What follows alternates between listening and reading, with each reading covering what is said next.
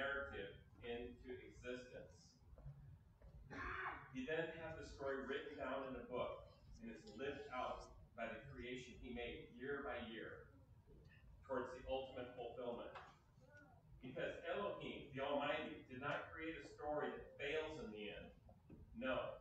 His plan is perfect, and he has allowed people the choice to follow the plan or even to be imperfect if they so choose. And that choice gives the story its deepened plot.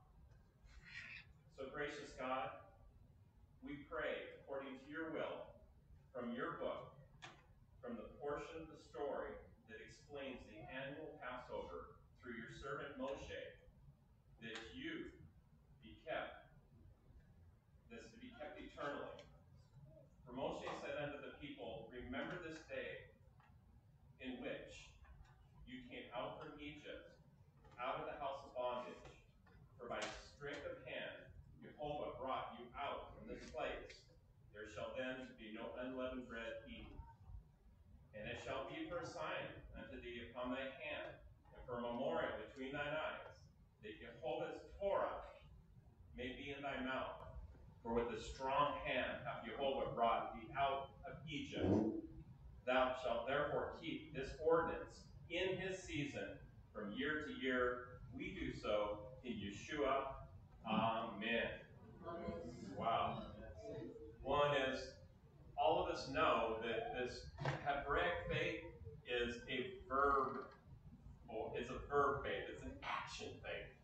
And so we're going to participate in the story of the Pesach, of the Passover, the Exodus this morning. There will be some cool moving parts, but the hope in that is that by touching it, feeling it, much like that, because Passover is not a day, it's a meal, right? And so we're going to be able to have opportunity to share in the story. And one of the wonderful aspects of story that all of us love is in song. So a song that so beautifully tells the story of the Exodus, I Will Redeem. We're going to sing now. You're welcome to stand if you'd like to read the song.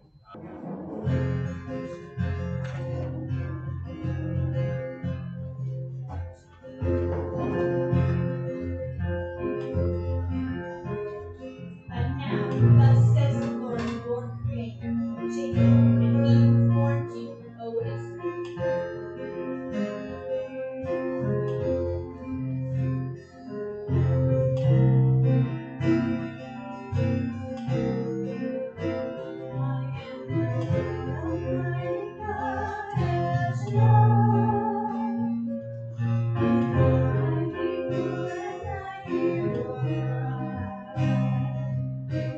Here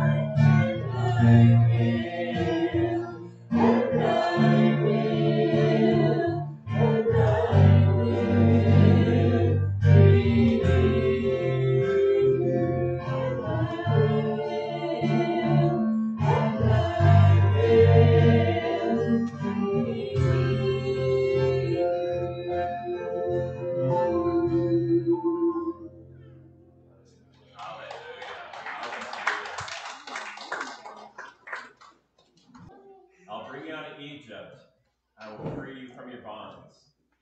I will take you as my people. Wait a minute. Isn't this Passover thing, isn't this Jewish? Isn't that what Jewish people do? It's like, but people said, that's Jewish. Is it? Is it Jewish? Who came out of Egypt? Mixed multitude.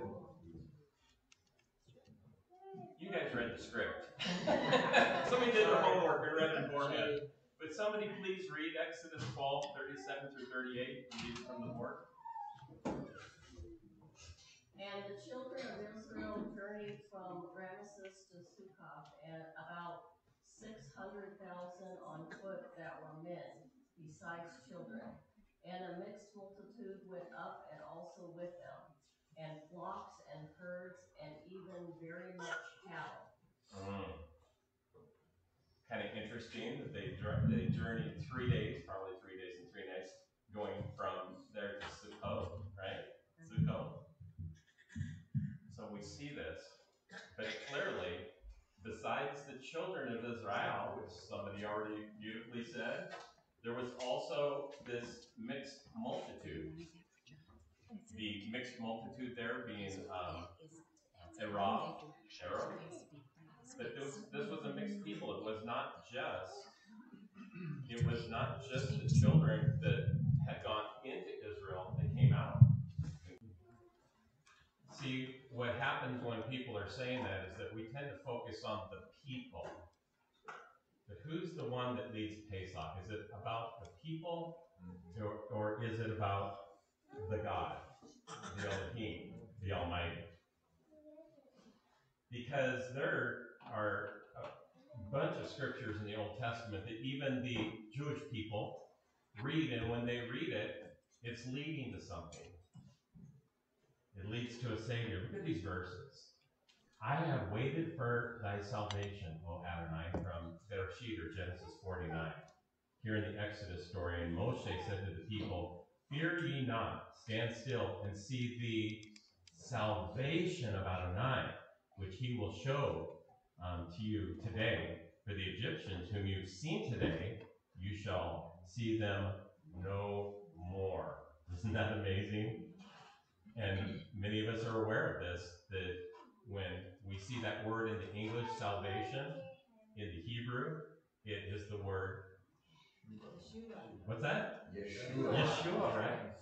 Isn't that beautiful? The beautiful name, the name above all. There's no salvation under any other name than at the name of Yeshua. So when anyone is reading the Tanakh, or what's called oftentimes the Old Testament, anytime they're reading words like save, salvation, these words, and other ones, it talks about God's deliverance or his salvation. Look in the Psalms. Salvation belongs to whom? Adonai, belongs to the Lord. Thy blessing is upon thy people. Anyone feeling blessed today? Amen. Hallelujah. Amen. And even in the New Improved Testament there. And you shall bring forth a son, and you shall call his name Yeshua. Yeshua, salvation. Actually, Jehovah, or Yod-Heh-Vav-Heh, saves, right? We know that. And because what's he going to do? He's going to be born, Isaiah 9:6. Unto us a son is given and born. And here in the fulfillment of it, when our Savior was born, and he shall, Yeshua, his people, he shall save the people from their sins. Anyone excited about salvation from sin in Yeshua? Amen. Hallelujah, hallelujah, amen. That was a hearty hallelujah right there. There's the beautiful name of Yeshua in Hebrew. What an amazing story our Father has in this season. Because Passover is not for the Jewish people. It's not for the Christian people. It's for Elohim's people. It's for God's people. And so that means the focus really is upon our Heavenly Father. And He's just absolutely so wonderful. Would somebody please read this verse out of Exodus 13, 8 and 9, please.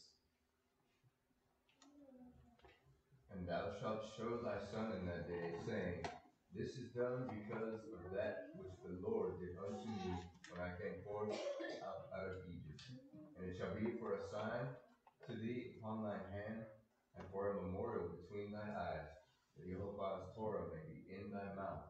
For with a strong hand hath Jehovah brought thee out of Egypt. With a strong right hand. And where did our Savior go right after he ascended? To the right hand To of the the Father. right hand of the Father.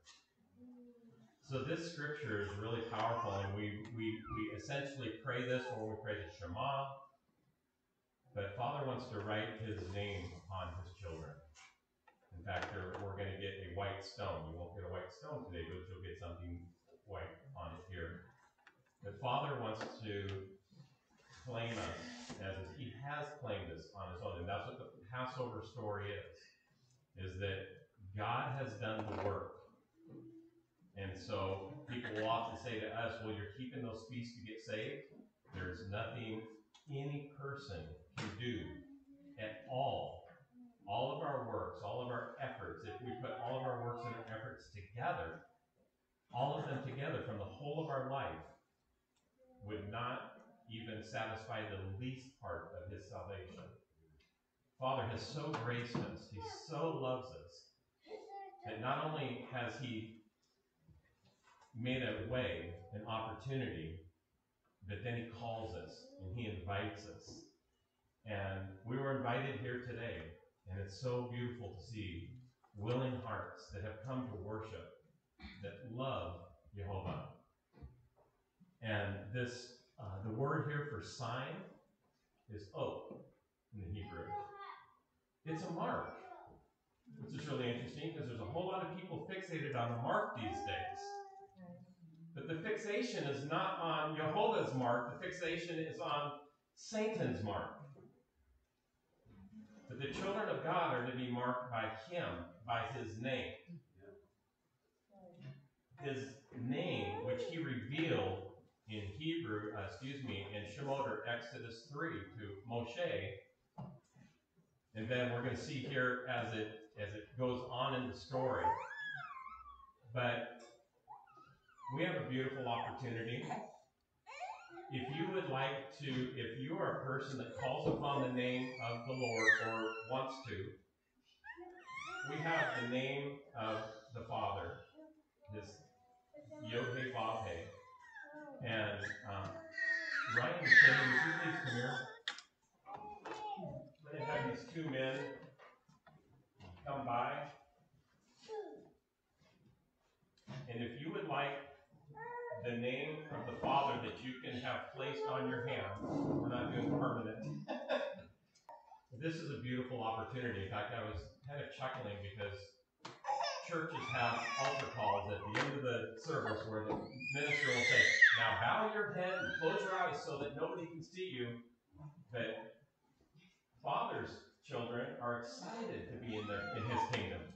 Our Father's excited about us, and we want to be equally excited about him. So as Ryan and Kenny come by, if you would like the Father's name, and you can put it on your hand, or you can put it here on your person. It actually, this is on the hand or the forehead, and that's where the other mark will go too, right? For those that don't follow Jehovah, because choose this day whom you'll serve.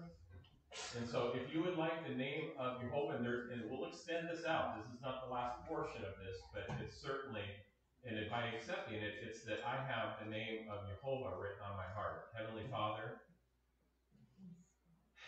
it's by grace we're saved through faith. It is our belief that we believe that what you've done, we trust. We trust your work. We trust your promises. We trust that what you said you'll do, you will do. And Father, as part of that trust relationship, you write your name upon us, or you place your mark on us, on our hand. And so, Father, as these gentlemen go around to the family, we just want to have your name on our heart and in our eyes on all the days of our life in Yeshua. Amen. All right. They mind.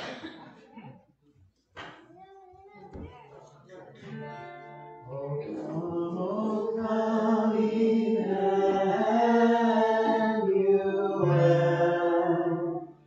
and ransom captive Israel.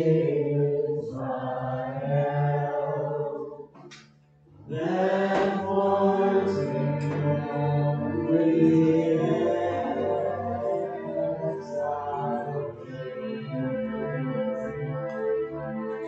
until the Son of God appears. Rejoice, rejoice, Emmanuel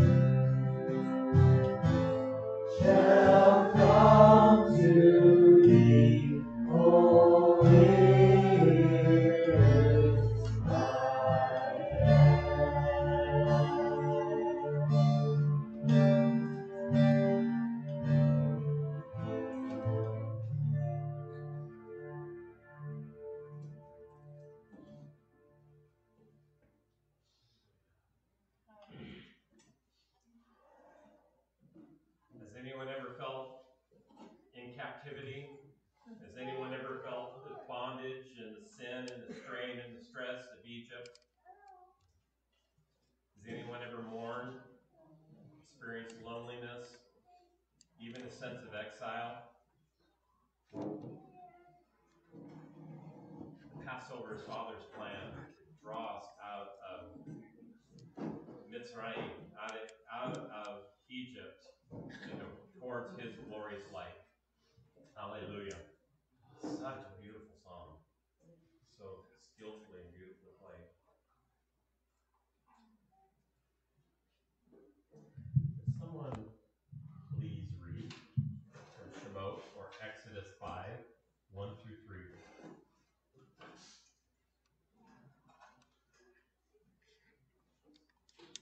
And afterward, Moses and Aaron went in and told Pharaoh, "Thus saith the Lord God of Israel, let my people go, that they may hold a feast unto me in the wilderness."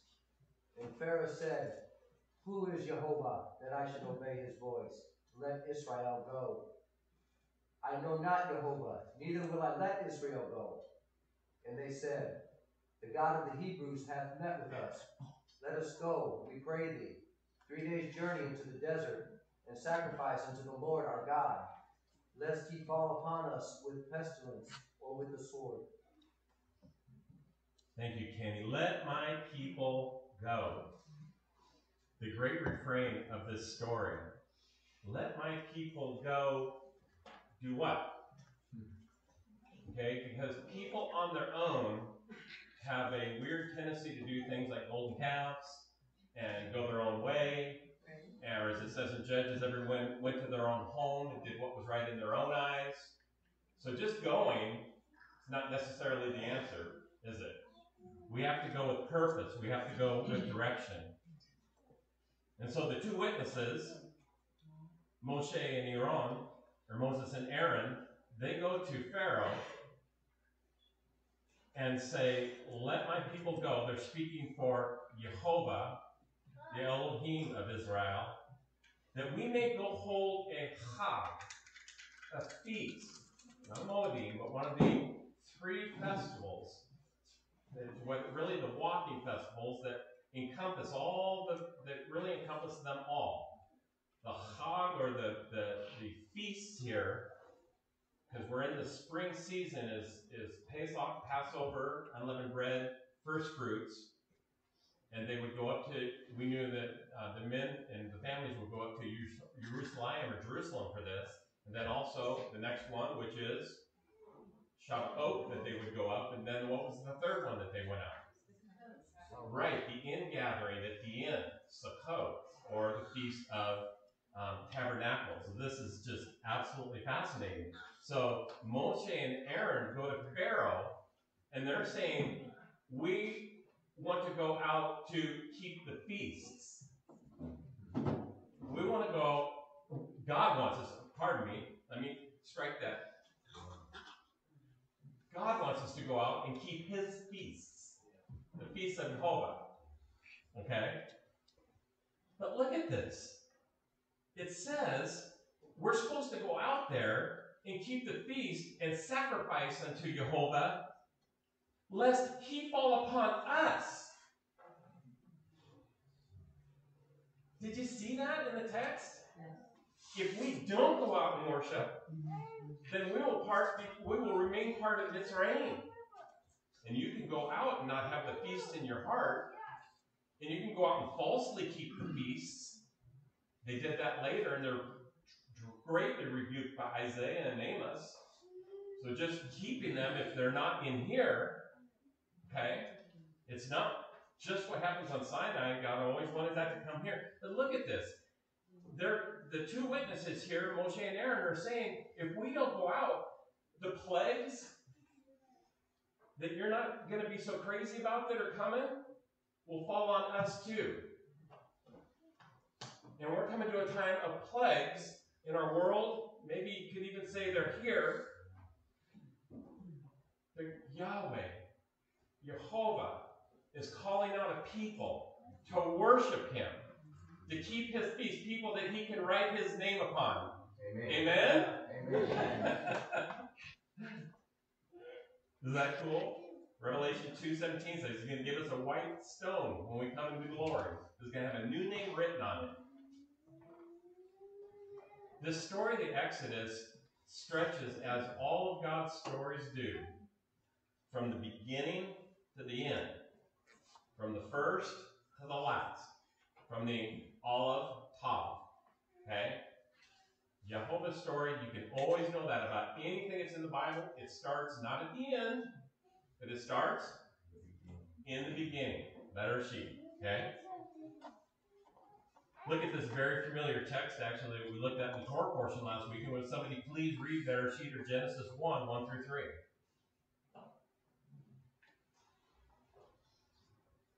Ryan, last week. Oh, that's right. Thank you. In the beginning, God created the heaven and the earth. And the earth was without form and void, and darkness was upon the face of the deep. And the Spirit of God moved upon the face of the waters.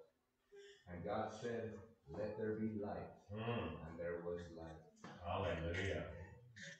Egypt also was without form and void for God's children. And he heard their cries of bondage and slavery, just as he has heard our cries of slavery and bondage in our life when we've been in that place. And after a series of plagues sent into the world for the purpose of letting God's people go to keep the Chag, to the feast, there were two final plagues that turned evil Pharaoh's heart. These ones really got him.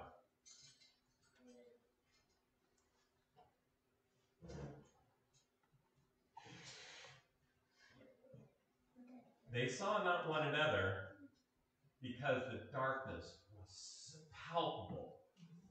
You ever been in that place where you can just feel the darkness, like it feels like it literally pushes in on your body? That was what was happening in Egypt for 3 days. And we're not going through all the 10 plagues this morning. In fact, I think there's a game for the youth that's focused on those. And we make, don't say it's like we make fun of them, and it's fun because one of the things about this is it's great to participate in the story because then it feels real, doesn't it? But these two, and we've all been in that place. In fact, I think every single one of us at some time in our life has gone into that room, and you had that nervous feeling because it was so dark, and you're looking, right? And you flip that light, and all of a sudden it's like, that which is scary is gone that quickly. And that's what happens here. They saw not one another, neither rose any from his place for 3 days. They didn't even move. It was so dark and scary. But all the children of Israel had lights in their dwelling. So on the table, there are lights. Let's turn those on.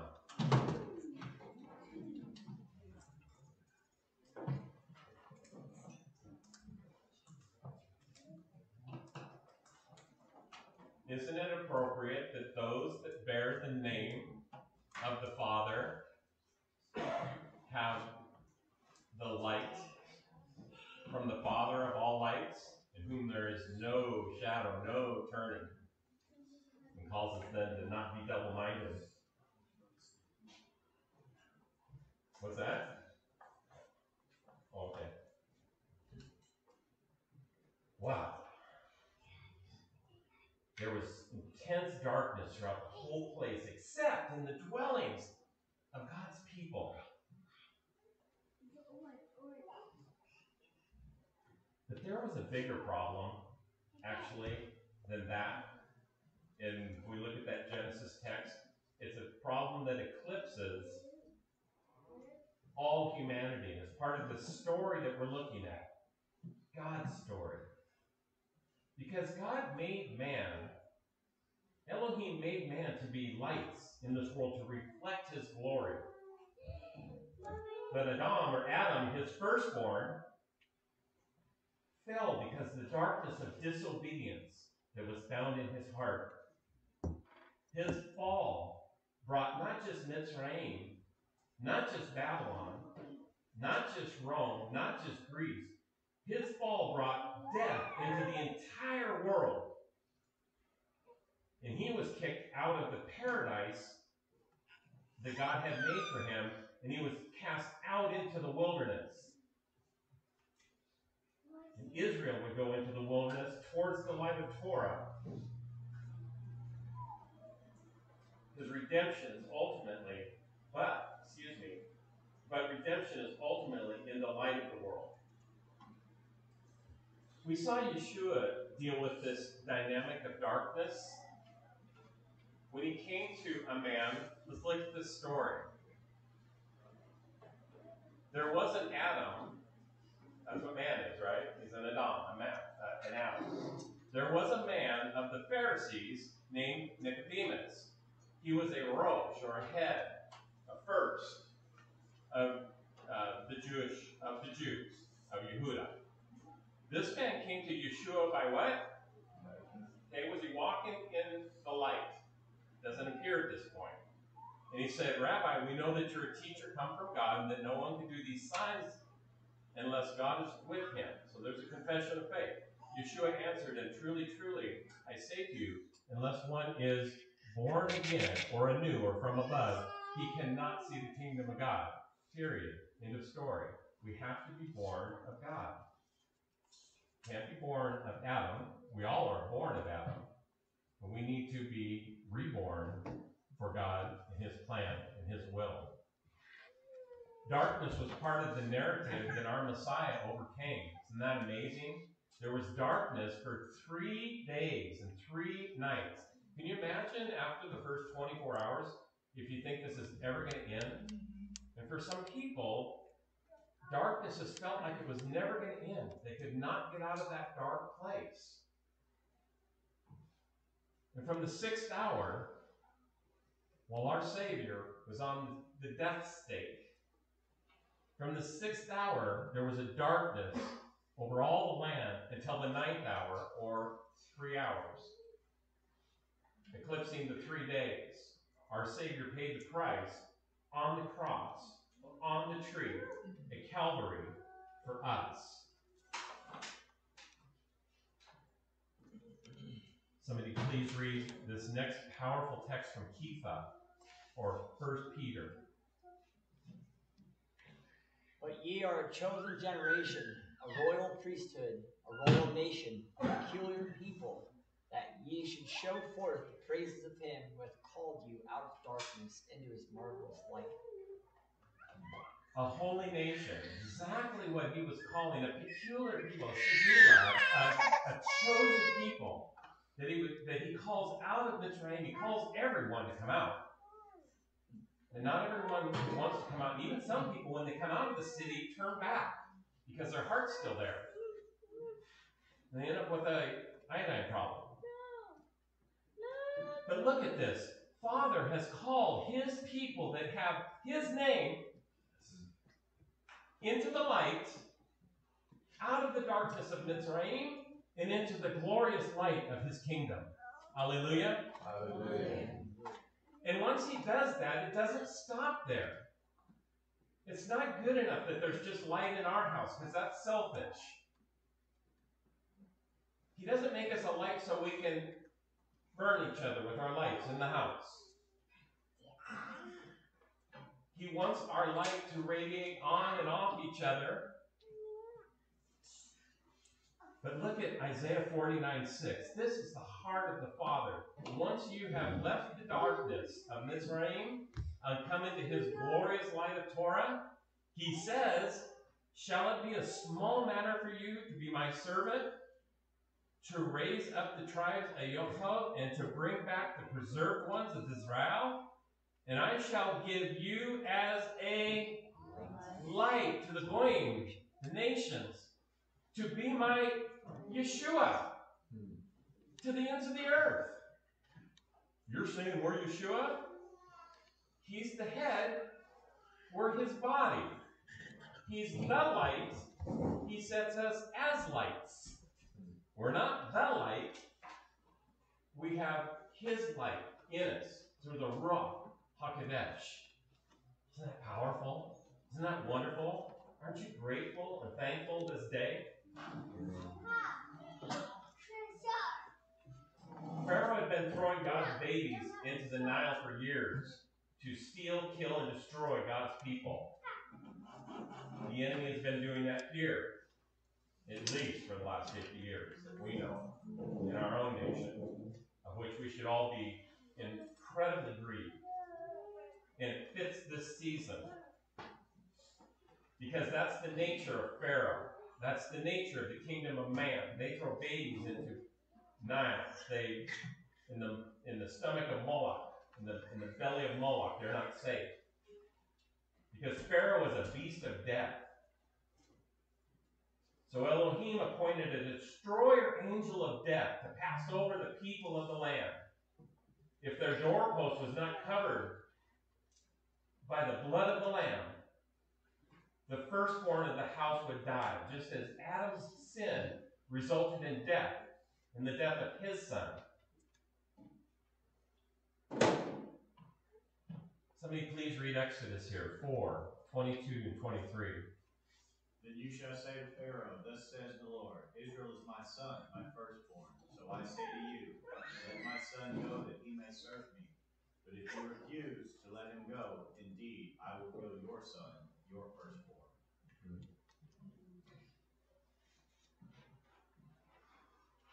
If you're a firstborn in your family from your home, I want you to stand up right now.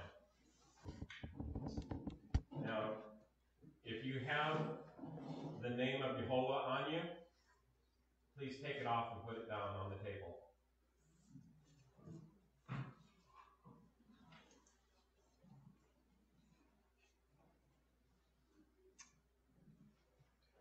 This is how serious the gospel of Messiah is. This is how serious what we do is.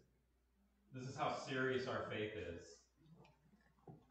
If we are not lights, if we do not have love in our hearts to reach out from our home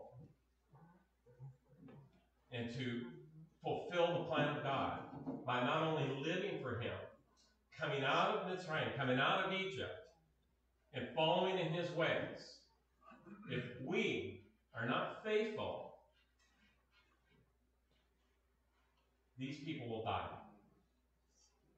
What is? It's at least 10% of us, right? At least or more. Okay, firstborns, you may sit down. And thankfully for us, we know the end of the story. For all of God's people, they know the end of the story because God's faithful promise are yea and amen.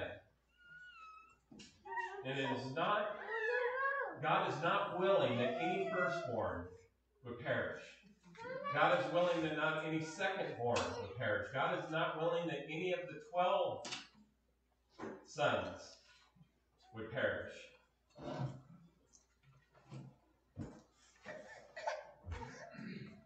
Somebody please read Exodus 12:12 for us. For I will pass through the land of Egypt this night, and I will smite all the firstborn in the land of Egypt, both man and beast. And against all the gods of Egypt I will execute power. I am Yehovah. Wow. Who's the Hebrew here? I will avar. I will pass over. That's what Hebrew means. The one that passes over, the one that crosses over. Who is it here that says he will pass over or cross over? It is Yehovah. It is Yehovah.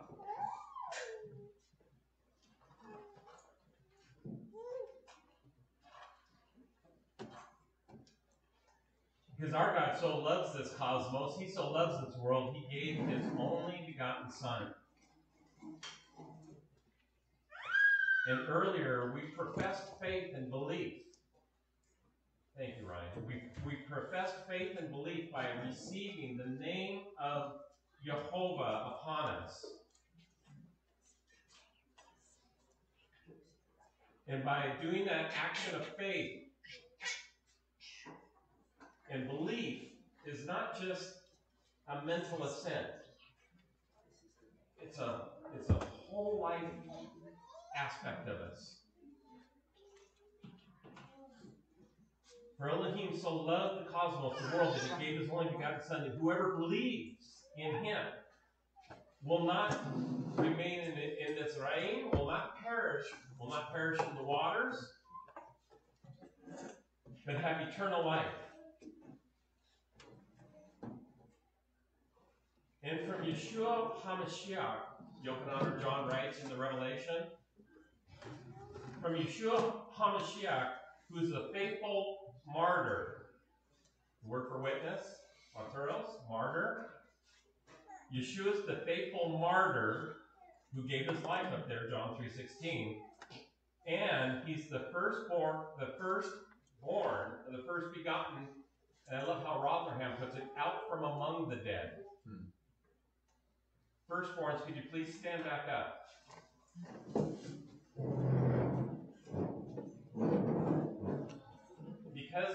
Because of faith in Yeshua HaMashiach, who saves us all, but especially on this night, from the death angel that passes over Mizraim, you may put the name of God back on. Because of Yeshua. Amen. Amen. Does God want part of the house saved or the whole house? You could be seated.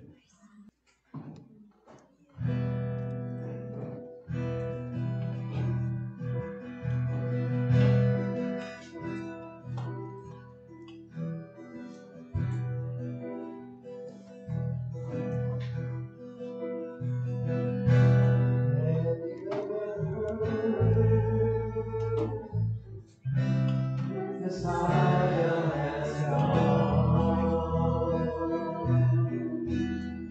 It says in his word to cleanse every heart, so that he may make iniquity known, and we can find life in him alone. Sacrifice Lamb has been slain, his blood on the altar has stayed to wipe away and pain, to bring home eternal salvation has come to the world. God's only Son to the world, Jesus the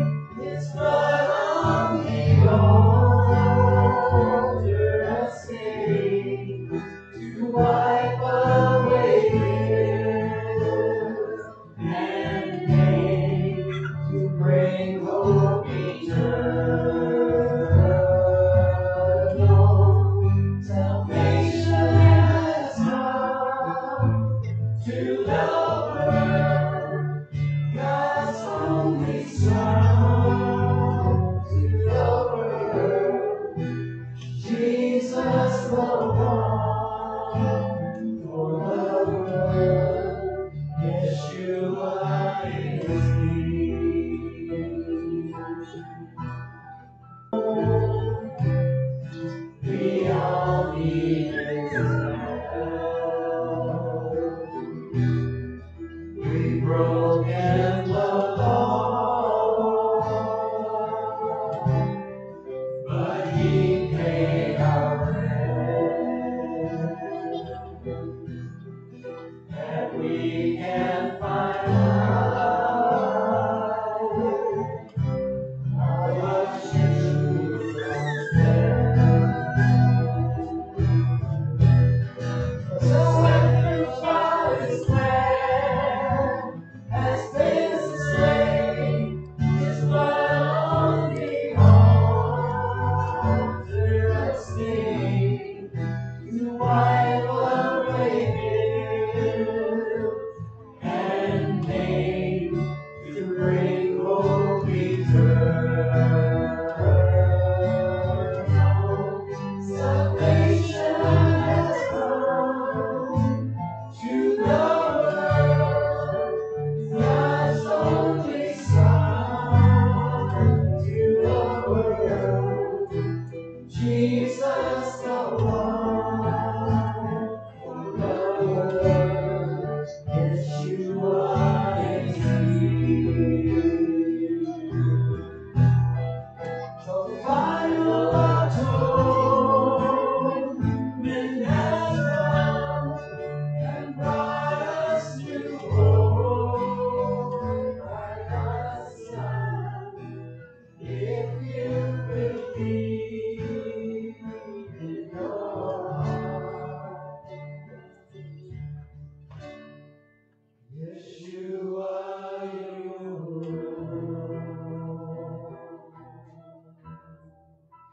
Yeshua you know.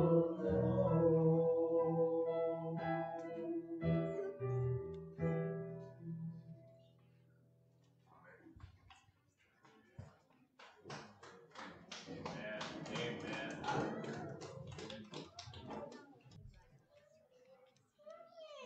Well, hallelujah. Salvation is for the adults of God, right?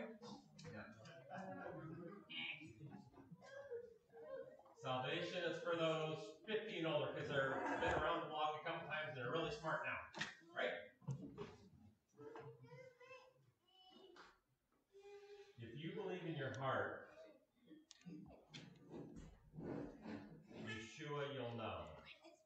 And that is available to all people that choose to believe. Isn't that amazing? I love the testimony of people that came to know the Father's love and grace at age 5 or 12 or 8. They weren't like some of us stubborn sloggies that took to 23 years or something like that. And it doesn't matter when you come. Just come to the Father through Yeshua. Salvation can be known. Isn't that amazing? He's offered it as a free gift. And a beautiful part of this story, an amazing part of this story, a powerful part of the story is the sacrifice. Our sacrifice? No, the sacrifice of the Father. It says that it doesn't it to Abraham. Doesn't it say that in Genesis 22? Who will provide the sacrifice? God. He provides the sacrifice. It's not us. It's not ours. It's His. We accept what He has done. So there was this incredibly difficult process because the lamb was to be sacrificed. A lamb of a year. And I would love to say that we're smart enough to know how all this stuff works and figures it out. But as many of us have walked through this week and seen the timing of God, seeing how the Father works, we couldn't even have planned it as amazing as it was. Because when we planned this week originally, we were going to do examination of the lamb on Monday or 4 days before, and then where they would take the sheep into the home. They literally would take the lamb into the home. And because it was Pesach is a home family event. Okay, it's not a church service. It's not a synagogue service. It's for the home. And they would take the lamb into the home. And for those people who have beloved animals that you even allow in your home or in your life, you know how precious they are.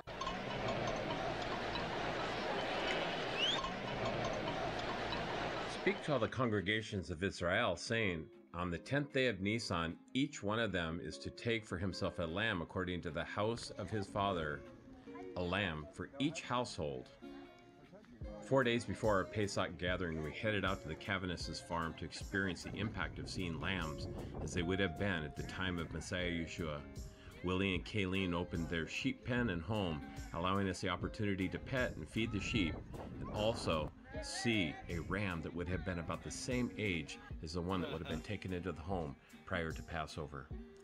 It's one thing to read in Exodus 12:5, let the lamb be a perfect one, a year-old male, or verse 6, and you shall keep it from the 10th until the 14th day of the same month, or the process of Exodus 12:46, it is eaten in one house. You are not to take any of the flesh outside the house, nor are you to break out any bone of it. But it's another thing being in contact with a precious animal that God made and loves. Reading the biblical text and petting the lamb likened unto the one that would have been taken into the home and then be the sacrificed animal for your Passover was vivid and emotional. Then to think, ultimately, it wasn't any lamb that was slaughtered, but the perfect Lamb of God. For ours is no high priest who is incapable of sympathizing with our weaknesses, but one who's been tempted in every respect like ourselves, yet without sinning. The nearness of Yeshua in the lambs is set against sacrifice for our dividing and grotesque sins. And you know that he was manifest to take away our sins, and in him there is no sin.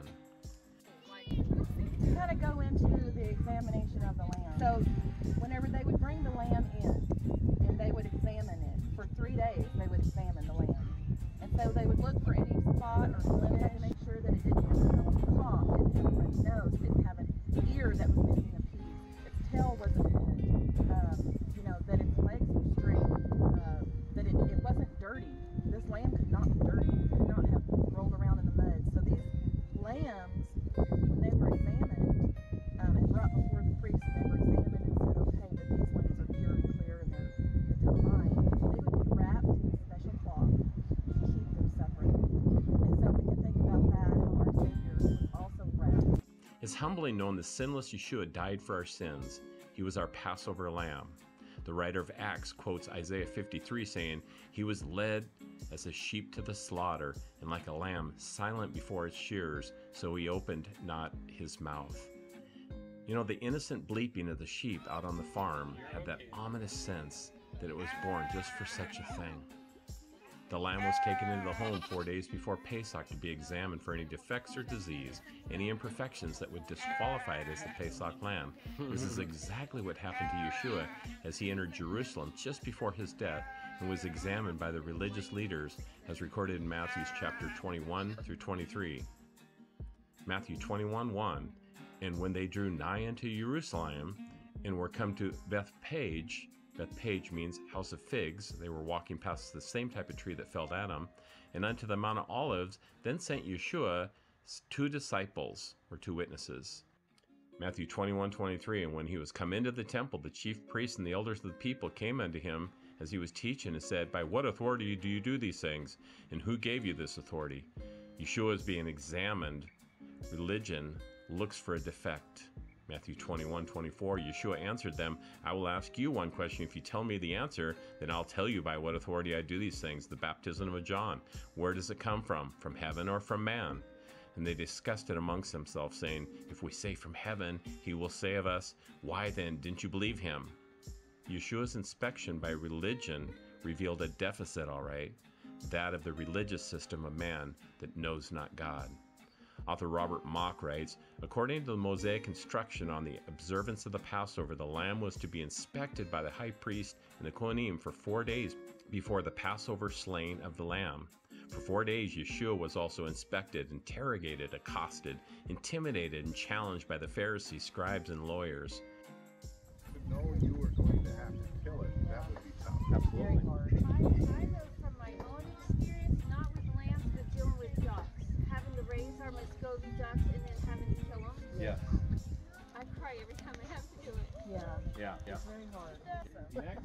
bread inside. All right, kids, let's go line up one for 10. The Father rolled our day perfectly together. We had planned on unleavened bread being on another day, but it got moved to the same day as the sheep. The sinless lamb born in Bethlehem, house of bread, and the leavenless Savior who told his disciples, "Take heed and beware of the leaven of the Pharisees and the Sadducees."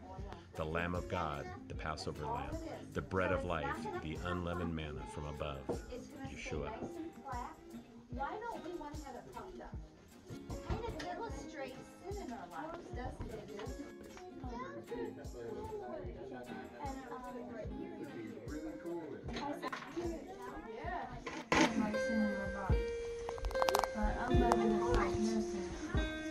Wow. Wow. That is awesome.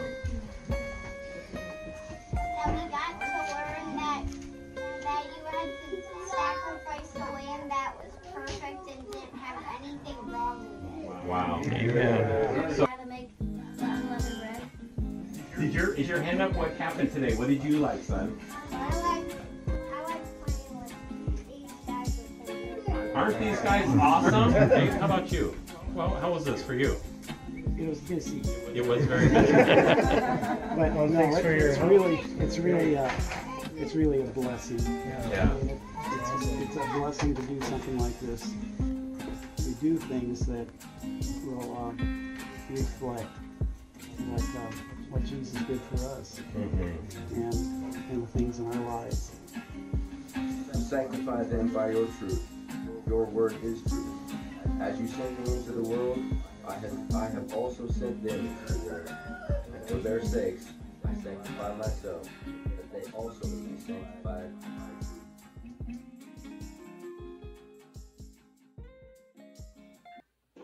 Sorry about the sound on that. It was almost as soft-spoken as Dave. But such poignant words, Garrett's, Dave's, everybody. And so Father combined that for us. It was nothing that we could have planned. It just happened that way because of logistics. It was a coincidence, right? Coincidence is not a kosher word.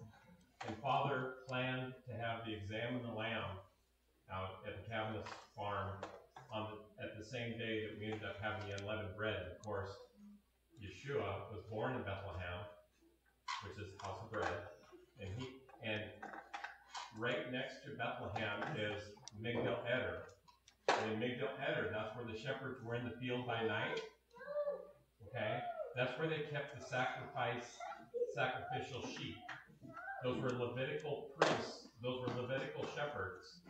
They kept the sheep and kept them from injury or spots or dirty, wrapped in swaddling cloths, that type of thing, so that they would be ready for sacrifice. So Yeshua was born in Bethlehem, and it's kind of interesting. I can't say that I've heard commentators cover this, but why was he born in Bethlehem when they lived up in the Galilee, and after they went to Egypt, they went back up to the Galilee? Well, obviously we know that there was a taxation. He went down there, but the lamb had to be 1 year. Within the first year, Yeshua was born in Bethlehem, right there, just 7 miles south of Jerusalem. And so he would have been there in Jerusalem for his first year of life. The Lamb of God who take away the sin of the world. Amen? Just really a powerful day.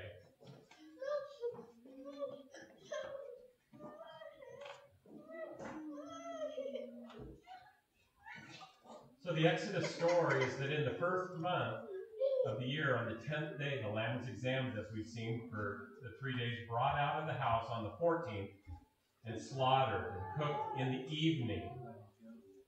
Every father of the house, there was supposed to be enough lamb for the whole household. If somebody didn't have enough, they could join another family. And that helps us understand a little bit of this verse. Would somebody please read this verse from the Gospel of John? Now there stood by the cross of Yeshua his mother, and his mother's sister, Mary the wife of Cleophas, and Mary Magdalene. When Yeshua therefore saw his mother and the disciple standing by whom he loved, he saith unto his mother, Woman, behold thy son. Then saith he to his disciple, Behold thy mother. And from that hour the disciples took her unto his own home. Just before his death, Yeshua putting his home in order, as he would go off to glory to be the one putting the spiritual house of the Father in order, that even in this, the lamb that was being slain made sure that not only his mother was taken care of, amen, continuing the fulfillment of the fourth command, but also making sure that his mother, for Pesach, would have a home to be in.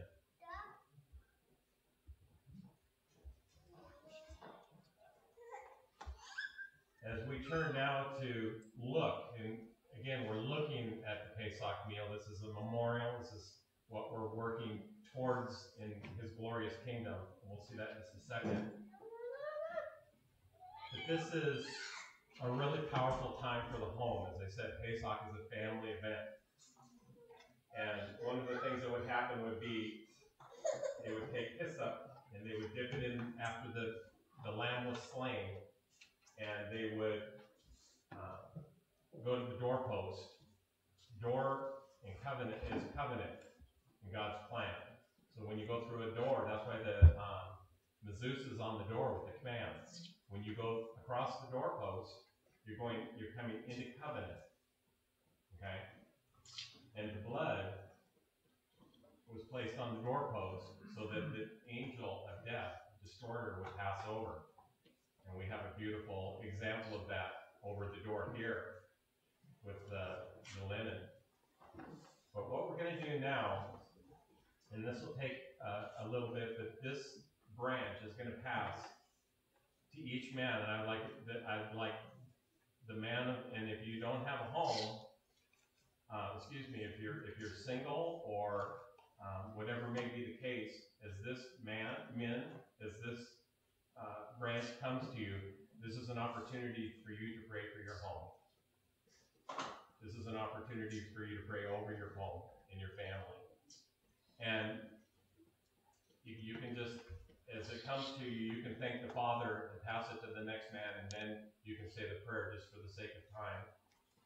But this is because, and we saw this with the jailer in Acts 16 that was scared when the doors were open. And then he prayed for his whole home, right? Pesach is a family event, and fathers, husbands, man of the home, when this branch comes to you, just thank God, and then you can pass it to the next man, but then take a moment, stay either standing or seated after you pass the branch to the next gentleman, and pray for your family, okay?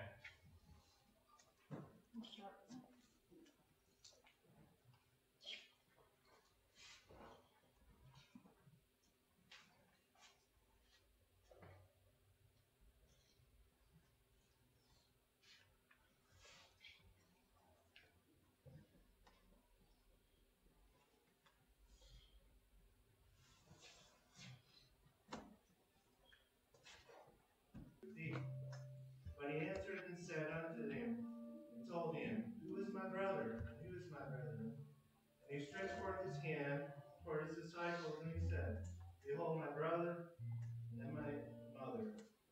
And whosoever shall do the will of my Father, which is in heaven, the same is my brother, sister, and mother.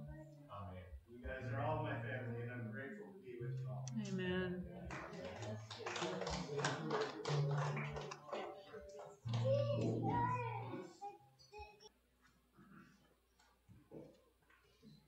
It's a good discussion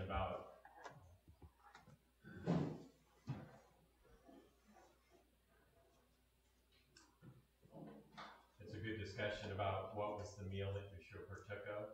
I've read hours and hours on that, whether it was he partook of a memorial beforehand or the actual Pesach meal. It is definitely a point of interesting midrash that we can pick up at another time. What we're doing here today is just a memorial of looking to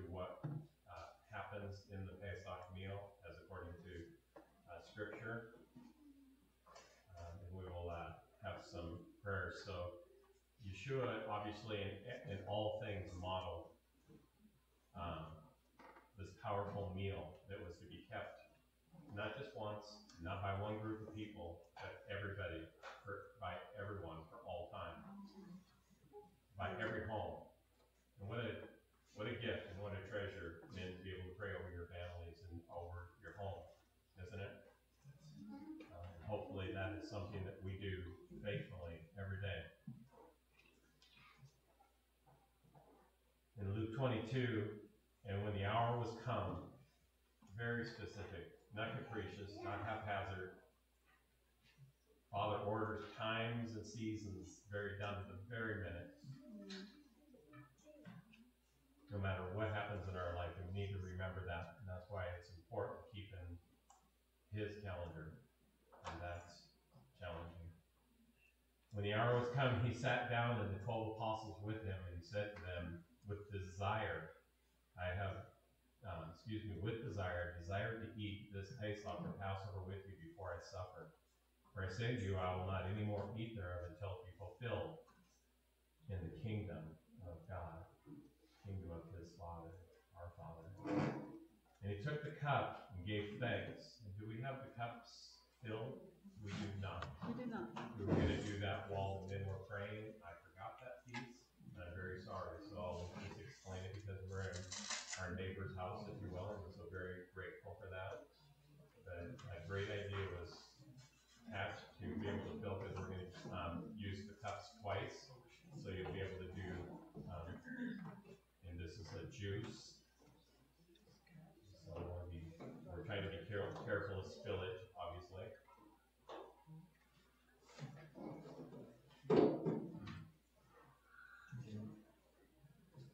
And so if you would fill the cups, and something really awesome about these cups are basically from Bethlehem. And so when you go, there's a couple things that you can take here. And one of these is a beautiful gift of the haaretz, the land. That this is wood from the land. And so as you go today, you will be able to, because that's when you leave Mitzrayim, when you leave Egypt. Again, there's nothing capricious in God's plan. He has a promised land for us to go to. A land, we go from a land that is dark, we go from a land that is void and fruitless, to a land of promise that is full of fruit. We would even say the fruit of the Ruach, or the fruit of the Spirit. So as you go today, please make sure you take that and put that in a beautiful prominent place in your home, because the promise of the land promise of the Father is still every bit as real part of our salvation, and it's upcoming really soon. And he is going to cleanse this earth so that it will be set apart, and beautiful, and amazing. If I could have a gentleman comfortable with the prayer of the cup, would mind standing and reading. In fact, let's all stand for the blessing. Baruch atah Adonai, Eloheinu melech haolam, borei peri hagafen. Blessed are you, Lord God, sovereign of the universe, who created the fruit of the vine. Amen. Thank you, brother.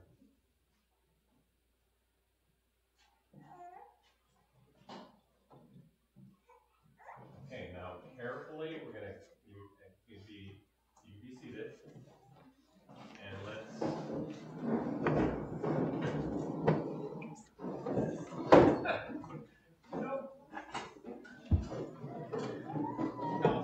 godly calisthenics, stand back up. I'm so sorry.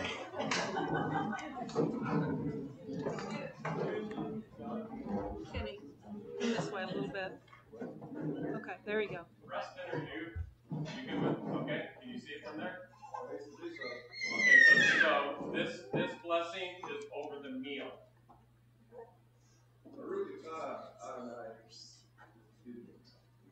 Come on forward if you need to. Baruch atah Adonai Eloheinu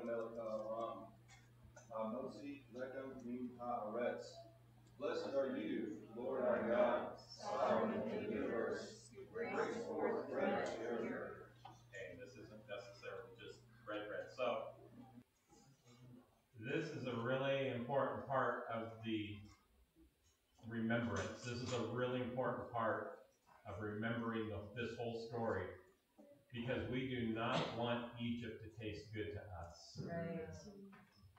Egypt should be like, can I get something to dip this in? No, this is Egypt. Okay, it's bitter. We had real bitter last night. It was beautiful. But this is an example of the bitter herb. So go ahead and take it.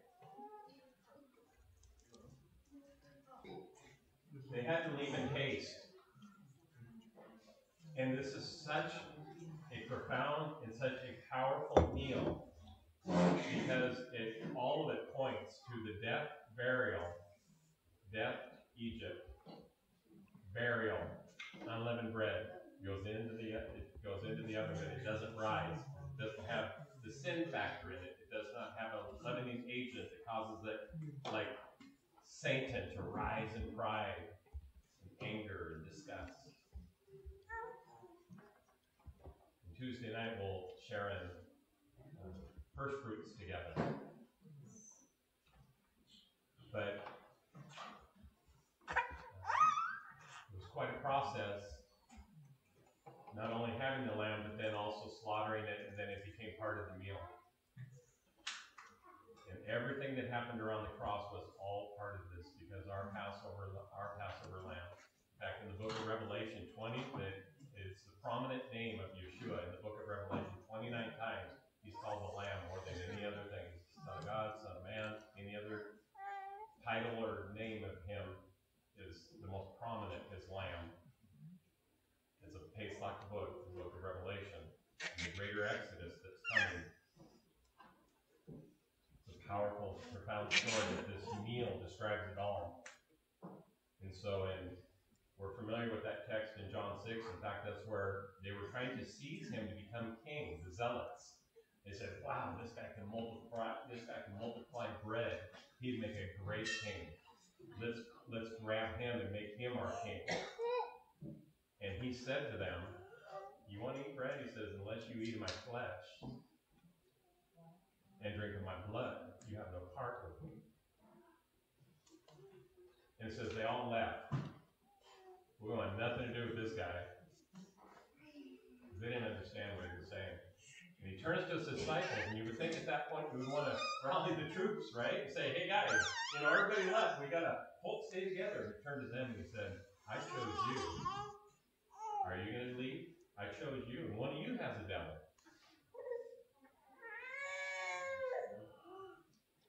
And so this meal is about partaking of the Lord, not one time, but continually, remembering. And so take a piece of lamb and unleavened bread. You can make a little sandwich. This is not the meal. We have a meal upcoming with shepherd's pie.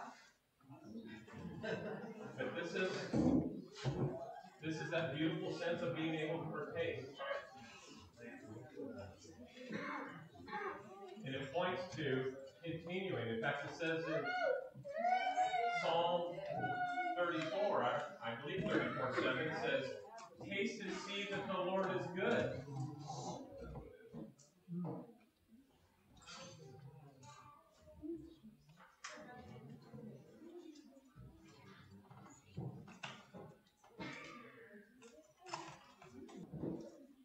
And the call is for our houses to be cleansed at 11, and a lot of people think about what we can't eat for 7 days. At the start of unleavened bread, the command there is to eat. Eat matzah, eat lots of matzah. Eat unleavened bread. Now, it's not, it's so oftentimes in religion, the prohibitions stand out. Thou shalt not. But our Father really is. When it's righteousness in his ways, he's very abundant. I think he calls us to an abundant life. So for 7 days, enjoy. In fact, for 7 days, make sure, if you want to have a prohibition, make sure for those 7 days that there's no leaven in your heart. Make sure there's no leaven in your mind. Make sure there's no leaven in your spiritual house. Amen? Amen.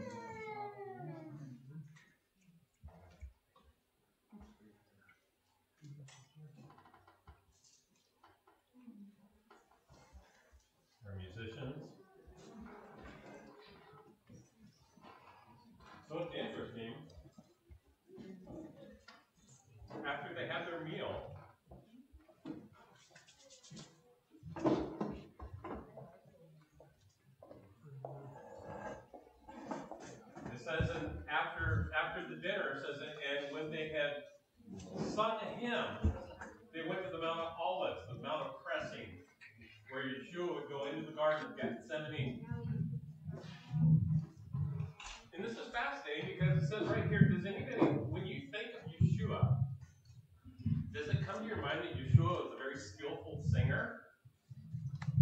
You know that Yeshua loved to sing? And it actually says in the scriptures he sings over, and God sings over us.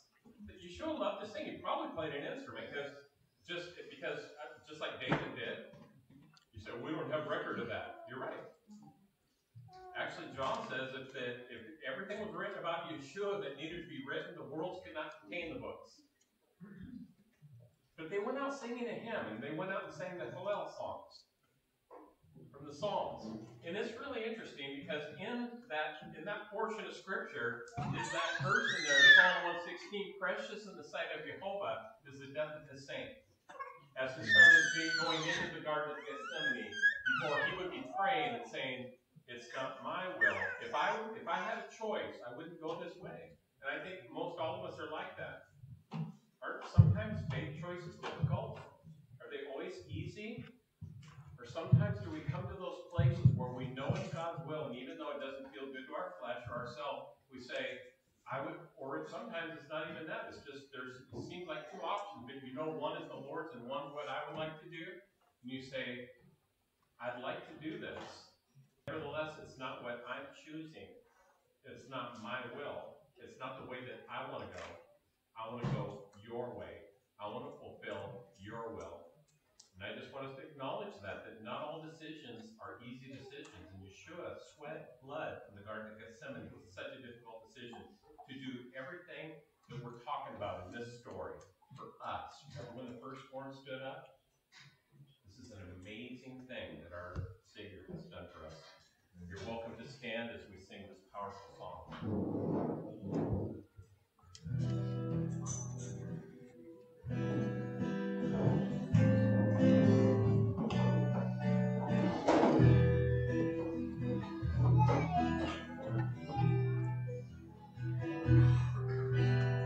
Worship you, O Lord, you alone are worthy to receive all honor and praise.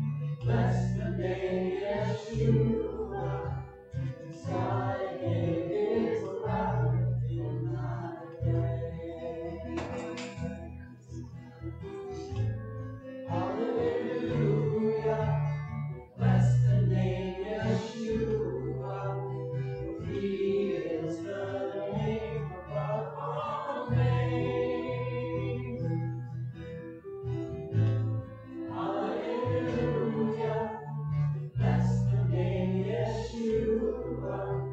Messiah gave his life in my praise. Messiah gave his life in my praise.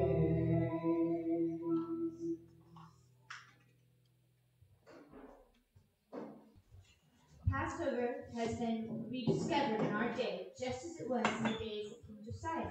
This is the story from 2 Kings 22 of the king finding the scroll of Jehovah, rediscovering Passover, and ridding the land of paganism. So we have little 8-year-old Josiah.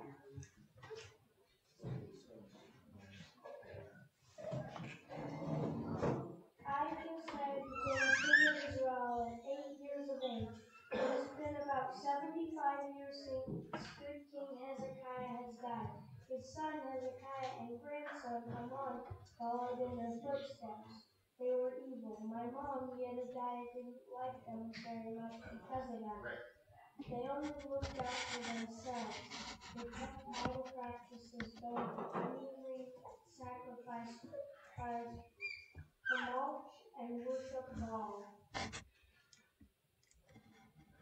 People look down on me as king because I'm still young, but David was young when God chose him, and since the so-called grown-ups have messed everything up, how much worse could I do? The prophet Isaiah said a child shall lead them, so I hope and pray I do a great job. Time passed. 26-year-old Josiah. It's been 18 years since I came to this kingship. I have a stirring in my heart. There has to be more.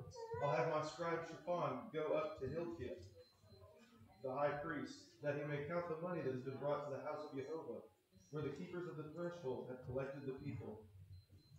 And let it be given to the hand of the workmen who have the oversight of the house of Jehovah, and let them give it to the workmen who are at the house of Jehovah preparing the house.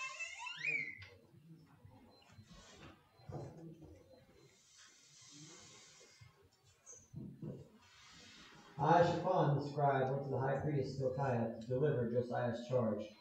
After years of working on the temple, Micaiah the high priest says, Scribe Shaphan, I have found the book of the law in the house of Jehovah. Take it to King Josiah. Shaphan the scribe goes to Josiah.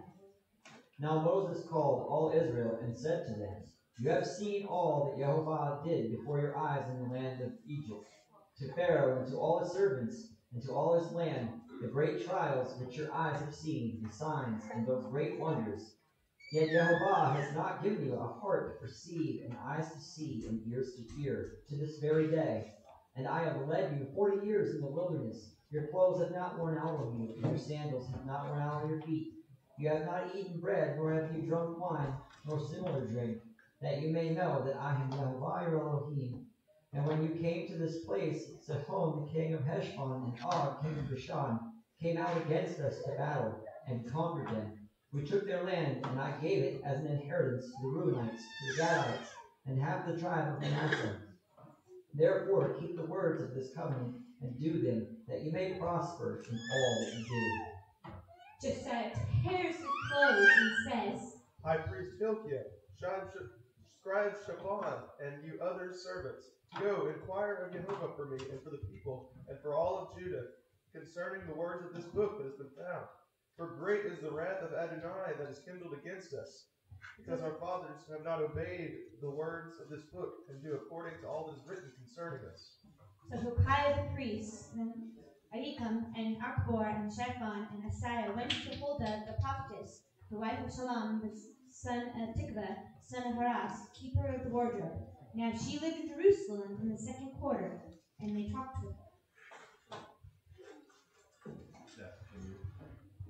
Thus says Jehovah, the Elohim of Israel, tell the man who sent you to me, thus says Jehovah, behold, I will bring disaster upon this place and upon its inhabitants, all the words of the book that the king of Judah has read, because they have forsaken me and have made offerings to other gods, that they might provoke me to anger with all the work of their hands. Therefore my wrath will be kindled against this place, and it will not be quenched. But to the king of Judah, who sent you to inquire of Jehovah, thus shall you say to him, Thus says Yahovah, the Elohim of Israel, regarding the words that you have heard, because your heart was penitent, when you humbled yourself before Yahovah, when you heard how I spoke against this place and against its inhabitants, that they should become a desolation and a curse. When you have torn your clothes and wept before me, I also have heard you, declares Yahovah. Therefore, behold, I will gather you to your fathers, and you shall be gathered to your grave in peace, and your eyes shall not see all the disaster that I will bring upon this place.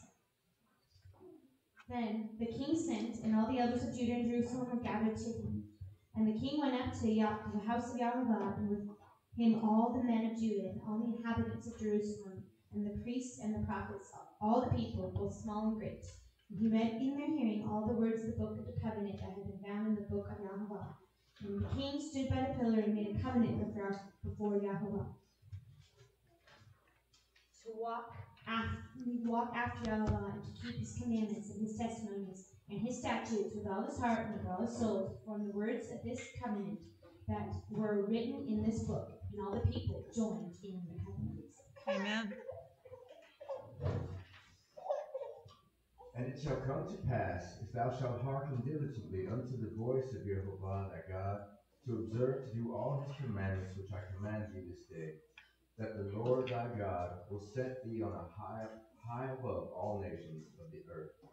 And Jehovah shall establish thee an holy people unto himself, as he hath sworn unto thee, if thou shalt keep thy commandments of the Lord thy God, and walk in his ways.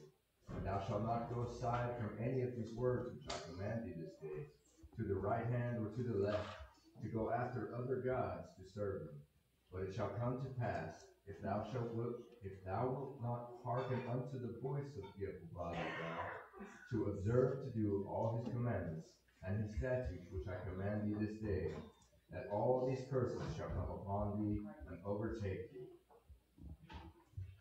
And the king said, I commanded Hilkiah, the high priest, and the priests of the second order, and the keepers, for they were perverting the Moabim, using Jehovah's sun, moon, and stars for their idolatrous ways.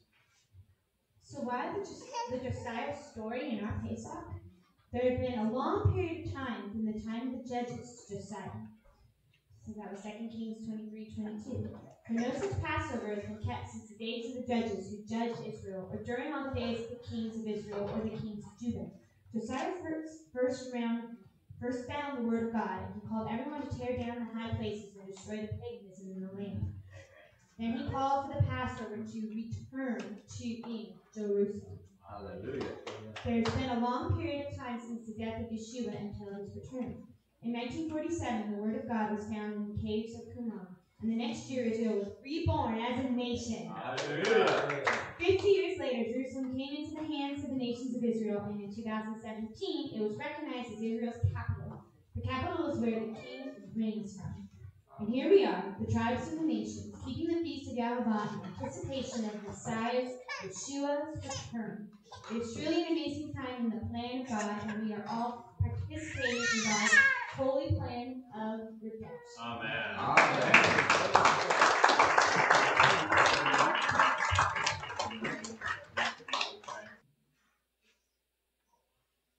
And like the scripture said there, he desired to have the Pesach meal with his family, with his disciples. And that was such an appropriate scripture that Jeffrey read. Who's my mother? Who's my brother? Who's my family? Those that are my blood family? Yes, the blood of the Lamb. That's my blood family. Those are the blood of the Lamb.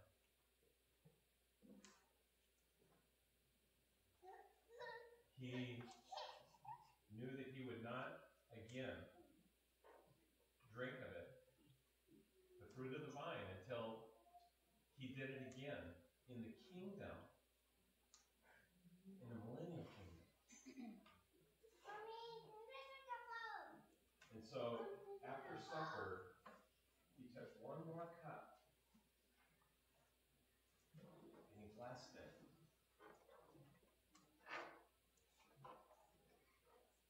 And said that he wouldn't drink of it again until he drinks of it. I can never say enough. This is real. Is a grape real? Is a vine real? It's not some obscure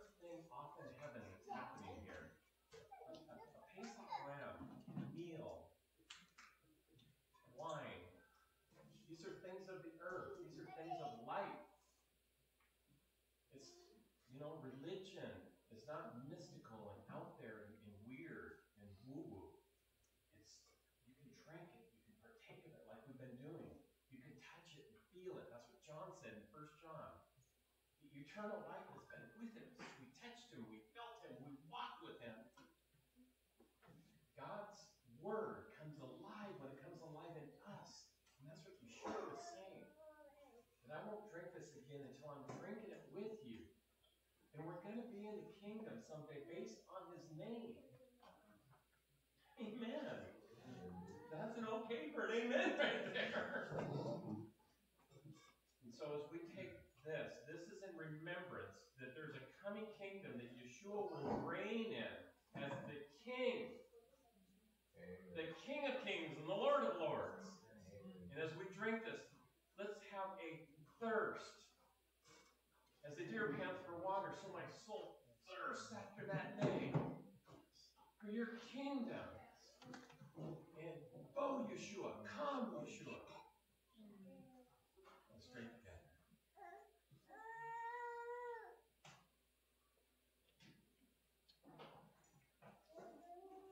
Family of God, we have ours. We're enjoying ours together today. Isn't it awesome? And we're going to have a meal together. We're going to have atonement day together. And break bread and enjoy one another. Continue this fellowship and continue talking about the things of the Spirit, the things of Scripture. It's so important to us. We're going to do that in just a minute. But we have ours. We're enjoying it. But Peter talks about that. Keefa talks about that. Having been given all things that pertain to life and godliness. Now guess what? Go give it to others. Let's not be content with ours. Let's not just stay in our house by ourselves, content with what we have, and say, no, light, we're lights to the world. If you'll stand, can I get a gentleman that's comfortable with this Hebrew? So this is the blessing to the nations. This is a charge for us to not be content with doing this in a building. This is the contentment in our heart should be that no one's safe from us. Hearing the powerful word of salvation that the Father has placed in us to go tell the people that don't know, so that all can come out of this reign, because that is Father's heart. John, will you please say the blessing? Baruch atah Adonai Eloheu melech haolam asher kitshanu b'dam Yeshua v'tivanu l'hiyot. Blessed are you, Adonai, our Elohim, King of the universe, who sanctified us by the blood of Yeshua and commanded us to be a light to the nations. Family, be a light to those around you. Do not be satisfied. Do not be content until all come in. Jehovah bless you and keep you. Jehovah make his face shine upon you and be gracious to you. Jehovah lift up his countenance upon you and give you shalom. Amen.